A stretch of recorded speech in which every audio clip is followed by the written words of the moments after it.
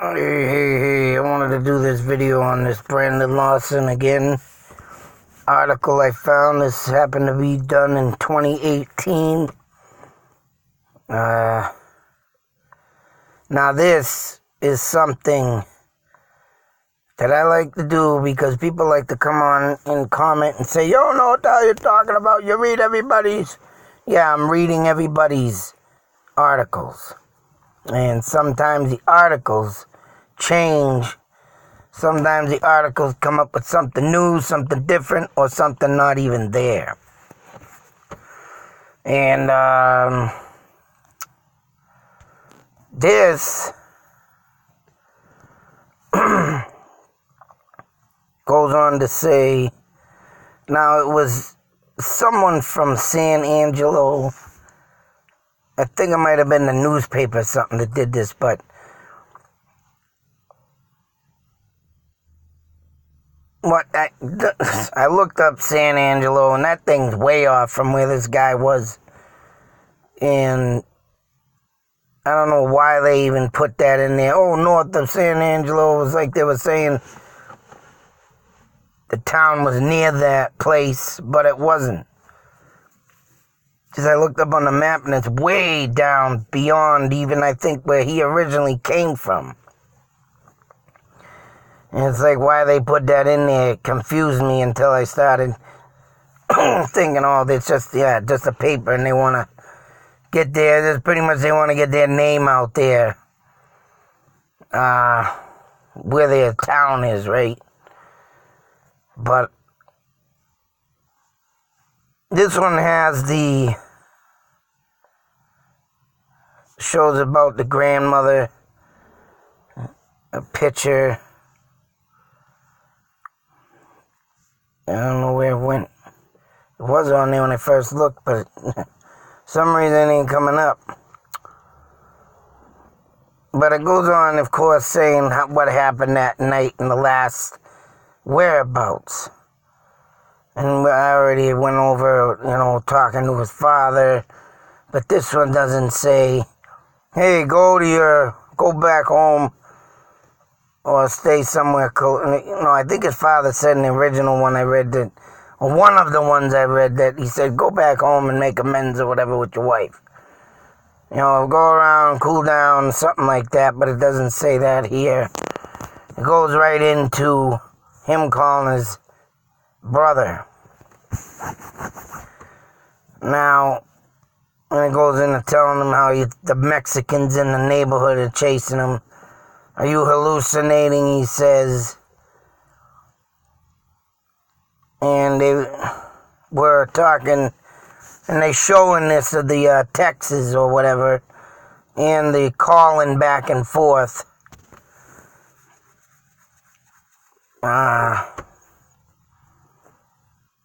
It goes over to get over his brother's house to get the gas can.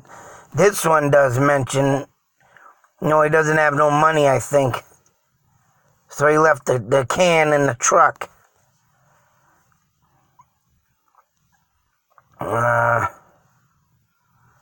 Then it goes into running into the field. He's bleeding.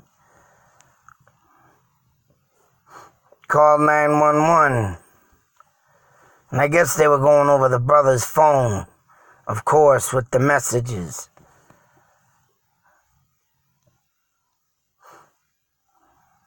It goes on to say what it says in the phone call. But then it goes into all this. 12:51 called Brandon and left a voicemail. 12:51 Brandon called Lofton, but she didn't answer. 12:52 Kyle's wife called Brandon and called again. 12:54 Kyle called Brandon. Brandon called his neighbor. 12:57 Brandon called Kyle and called again. The neighbor called 3 times. Kyle called Brandon. All these phone calls back, playing phone tag. And the dispatcher at the nursing facility called Brandon back, trying to get him more, 109. Brandon called Kyle 3 times. She left a voicemail, but this is what I don't understand. if he called the dispatcher and the dispatcher was the last one to talk to him, how the hell did Brandon call Kyle 3 times? Kyle called Brandon 3 times. By 1:15, Brandon called Kyle twice. The last calls he made from his phone. All calls made to his phone began going straight to voicemail. So I mean, at 104 calling the dispatcher, so between 109 and 119, he's obviously still running from the people chasing him. I think people are chasing him. I think that right. He got into a bad drug deal. They got pissed off because, you know, if they're calling them Mexicans, the Mexican mafia. You know, you can't go about screwing around with drug dealers. So when they want their friggin' money and you ain't got it. I've been around that stuff all my life. Met real live bikers from the Hells Angels. You know, I met people that came to my father's house. You know, my mother and father separated. He moved into Leominster. And yeah, there was a guy that came up to the door, banging on it. I answered it, asking, you know, for my brother. And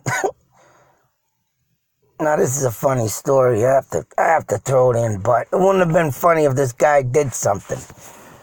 But my father's girlfriend at the time walked to the door, and the guy's like, "So-and-so owes me a dime.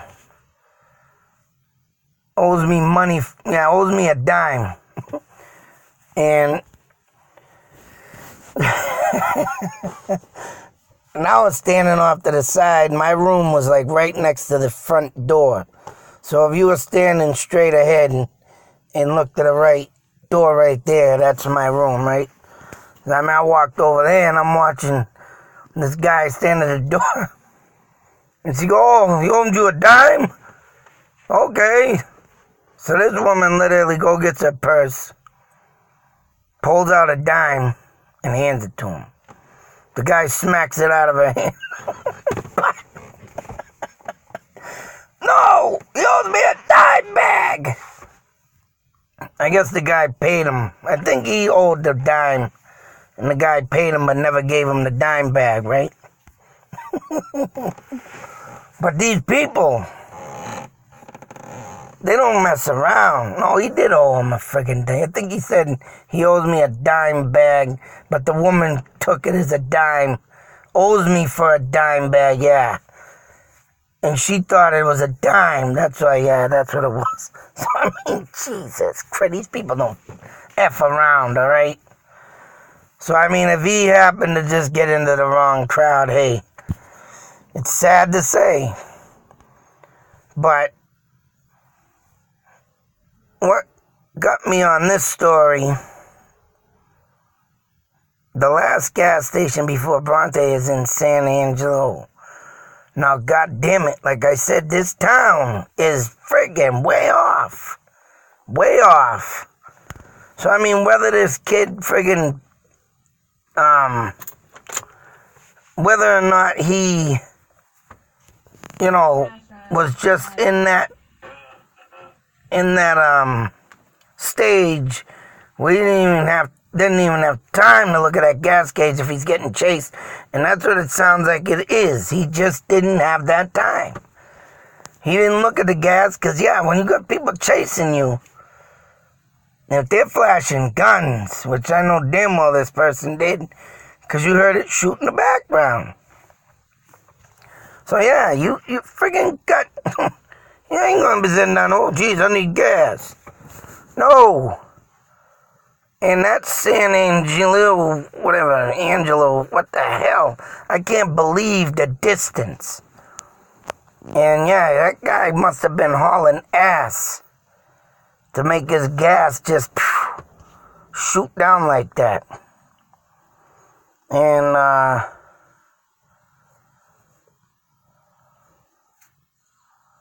I don't know who this Neil is. Had responded to plenty of calls. people running out of gas. Maybe it's the cop when he arrived, Brandon's pickup truck. Brandon wasn't there, but Kyle was just pulling up. Now, still the bizarre of this, I can see you, I'm right here, Kyle said. Brandon told him although he couldn't see his brother anywhere. You know, this is Kyle saying, where the hell are you?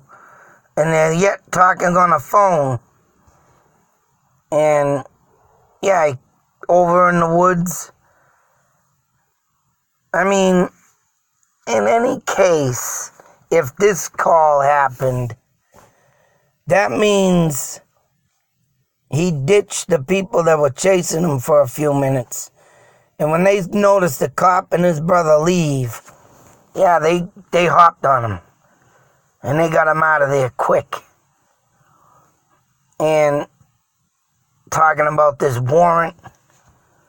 No, the reason why he didn't come out, maybe. I mean, maybe who the hell, that them people could have been around him. I mean, it's just nuts to even think that,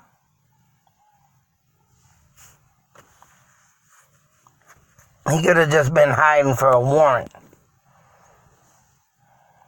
So, I mean, yeah. I mean, it could be possible. But why, if you were being chased, did he not jump out and say, help, help? And not even care about the warrant. Unless he thought that he got away from these people. It's the only thing I can say. He thought he must have got, because, right, the timeline shows it. He had at least 20 minutes, or at least 16 minutes, from the time he called 911 and the shot was fired in there, to get away from these people, right? And they were probably out there because they heard the cops, and he thought he was safe. But they, unless he was already dead, and you know what? Ghost calls have been made.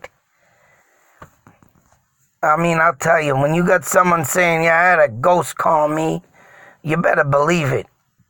And that's my last thought and theory on this. He could have been dead, somehow made that call through the grave, through the spirit world. That has happened. That has happened. And that's the only thing I can think of that could have happened. Because he's calling like, see ya, get me out of here, right? But he's dead. The spirit sees him. And that's the thing what I think happened too. Whoever was chasing him had him dead already. Because they were shooting at him. You heard it. Ghost call. That's the last thing on earth that could have happened right here. And when he kept calling and calling his brother's name, you know, no answer. He was already dead. Right here, I hollered and screamed my brother's name, and he never came out. So, I mean, that could have been a straight up send chills and your hair on your back of your neck stand up thinking of that. He was already dead and he's calling his brother still. That frantic. In the spirit world, you could be that way too. Oh, little bastard. Goddamn squirrel going in my shed. Son of a... Yeah, brother. Now I gotta make something to keep that bastard out. But, so, I mean, anyways, and the reason why I wanted to make this was because... Yeah, I mean, it goes to say is Kyle decided to drive away, pack up the road, because, yeah, I suppose, I guess he had his kid, and if his brother would come out once the deputy left, but he had to leave. He had his kid, I guess. 45 minutes he stayed.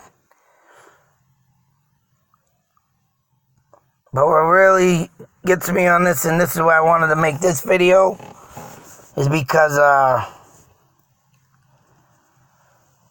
what the cops said his brother did. And this is where another person, you know, yelled at me and told me, shut up, I don't know what I'm talking about.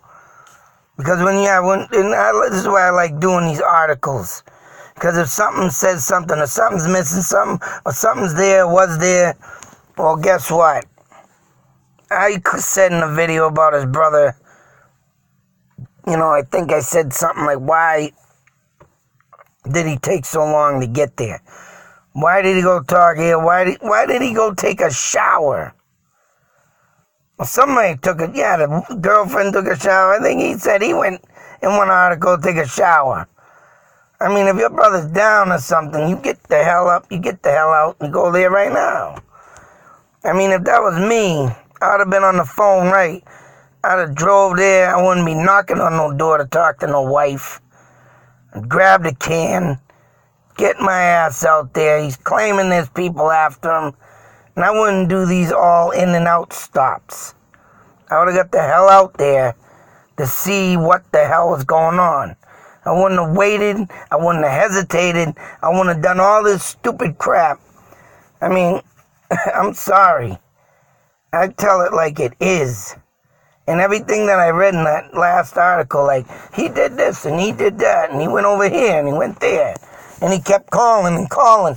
All the times he called, he could have been driving out there. He could have went to that house, threw the gas can, start driving. You know, screw all this other talking. If you want to get something done, you want to know what's going down, you got to get your ass out there immediately. And, hey, someone's probably going to rag on me about this video because, hey, I tell it like it is. I'm sorry. I mean, I feel for these people. I'm bad, man. I can't imagine anybody ever going through this crap. Anybody. Unless it was someone I seriously hated. But I'll tell you, talking about start a new life. And I wanted to show this one thing because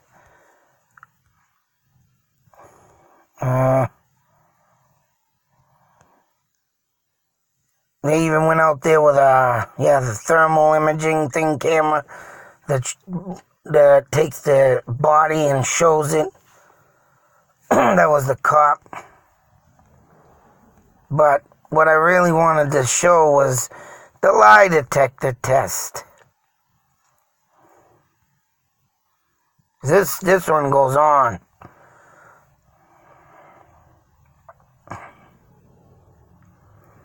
Where the hell did it go?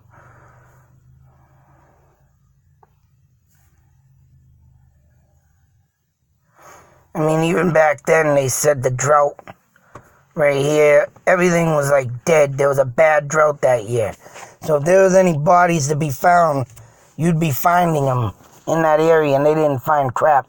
That's why I said someone took his body and dumped it somewhere else. In Texas, that's a huge state. Goddamn right. You got anywhere to go in that place.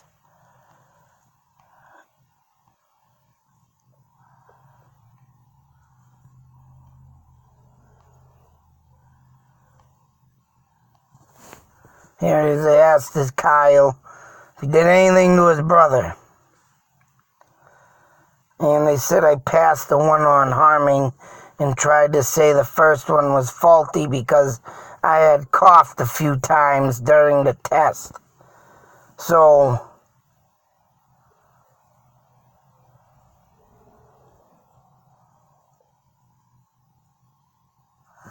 don't even say what the first question was. Whether he had hurt his brother or given him a ride somewhere. Kyle eventually requested a polygraph test. They said I passed the one on harming and tried to say the first one was faulty because I had coughed. I mean, yeah, if you're getting something like that and you got a cough, yeah, but I didn't ever know that coughing can interrupt that, but I'm sure it could because all the nerves in your system and your like say so, yeah, you're making your heartbeat jump when you right. So I'm not saying the guy did anything to his brother. I don't think he did. All I say on this guy is he didn't get there in time enough. He did too much stuff in between than just to throw that gas can and get the hell out there. He probably could have ran some people over and get out there and smack someone around or run him over if he tried to get shot. If they were going to shoot him and save his brother, but he just did everything a little bit too, But I'm not here to friggin' point fingers at his brother. I mean, I could just imagine what he's going through. Any of them, anybody that has a missing person in their family, whatever, I feel you. Because to see that person, to hear that person, that is a haunting thing when you hear their voice on the phone. Especially when the kid got a call from his brother right there in that area, and his brother never came out. I guarantee that was a spirit phone call. And that just sends chills down your spine. And that guy's got to live with that for the rest of his life, but I mean, this is what I say. These articles always come up with something. Always. And before, in one of the articles, it said he passed the exam of flying colors. Didn't say nothing about this, so this is why I do stuff like this. I mean, yes, I throw in my own thoughts and theories, but still, when you got these writings come out like this, yeah, there it is, Go, San, and Jello. That's the, I think the newspaper place. You can subscribe or sign in, but it's just the facts. I mean, and if they ain't right, you gotta do all these kind of videos to try and make it right. Or you gotta throw in them thoughts and theories of why this was said, why was that not mentioned, or that was turned around to this. And this is why I do this, because when I look in the articles, I know there was articles out there that I read, and now they have disappeared. And that pisses me off. And before, I started doing screenshots, but now I can save the article and just do a straight out video. Before I didn't have them screenshots. I didn't know about them. They were there, but I never knew about screenshots on phones. So a lot of these articles that I read on things and I could have saved, and people saying, where'd you get this information from? It's like, I got it from this, but it ain't there, and then I look like an idiot. But now I'm starting to do this. And when things are misplaced or this and that, that's right. I got my backup. But like I said, I give my full condolence to this family, his brother, his wife, his kids. I mean, forgive me for saying what I say. You don't have to, but sometimes the truth is unbearable. And if something happened and I did mention something and then it comes up later, well, it's only called being a detective type thing. Because sometimes you got to think the worst. And sometimes that's what it means. You got to think of all scenarios on the table. You just can't put that one that he did this, never did that. You just can't do it that way. You got to come out with all thoughts and theories. You got to come out with all this kind of information that rolls through someone's head, and you got to put them on the table. You got to put it, if he did it this way, or if it went that way, you got to do it that. And if it means you got to put the worst in there because he had a bad habit, nothing you can do about it. The only thing you can do, hope this information and someone picks it up and reads it and thinks, well, maybe we should try it that way. It will bring back the best and find his, whereabouts. Till that next video, be safe, take care, always beware. You don't know who's out there gonna come after you. Out.